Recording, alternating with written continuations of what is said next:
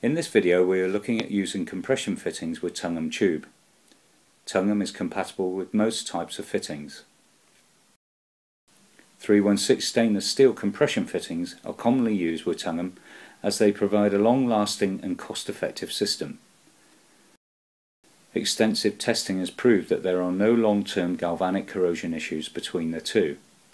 This is because they sit close together on the galvanic scale. Always follow the fitting manufacturer's instructions. Assembling this type of fitting with Tungum is no different to any other material. Good working practice is to check that the ferrules are correctly orientated prior to assembly. Check that the tube end is cut square and deburred before assembly. Typically, assembly instructions require that you seat the tube fully into the fitting and then hand tighten. Mark this position on the fitting body and nut.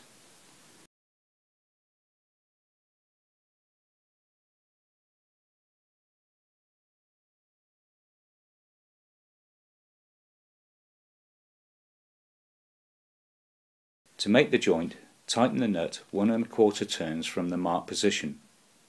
Be aware that smaller tube sizes may require less turns to tighten.